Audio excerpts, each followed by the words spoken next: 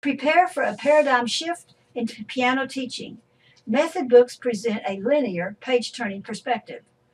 I think everyone would agree that the four skill sets of coordination, reading, vocabulary, and rhythm are inherent in any method you choose. Let's look at these skill sets differently in a circular orientation that is not dependent on a page-turning progression where one size doesn't always fit. The teaching tool for coordination is 12-key transposition.